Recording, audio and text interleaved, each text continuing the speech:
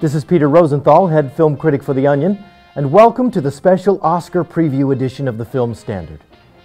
Today, I'll look at the many tremendous movies and performances from the past year and pick the ones I think will take home the top prizes at this Sunday's ceremony using the 12-point Rosenthal scale, a patented ranking system I devised to determine a movie's caliber.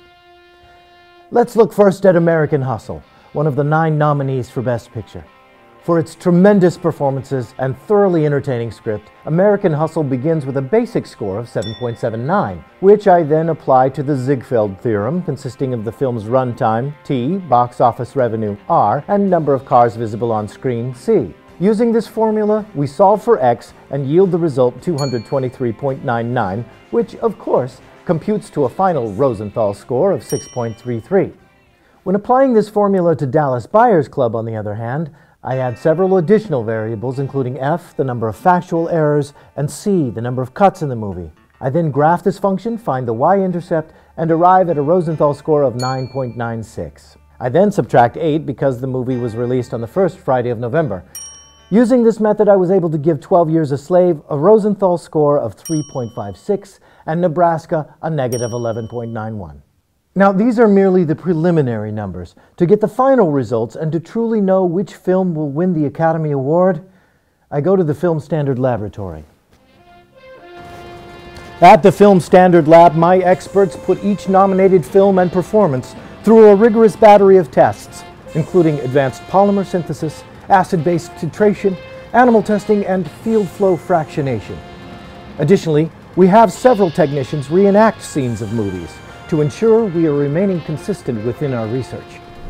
Look at me. I am the captain now.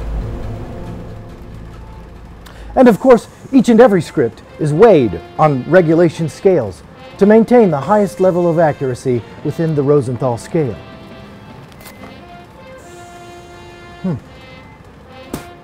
Interesting. At the end of this 45-day process, however, I end up at our final test, which enables me to determine which film truly has the highest score on the Rosenthal scale.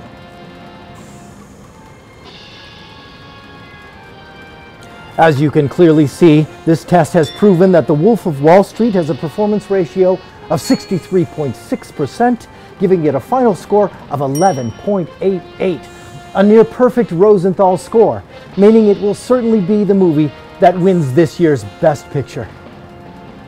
Of course, it is worth noting that the Rosenthal scale typically only has a 29% accuracy rate, which you can see in last year's results. So it will be interesting to see how the scale fares this year.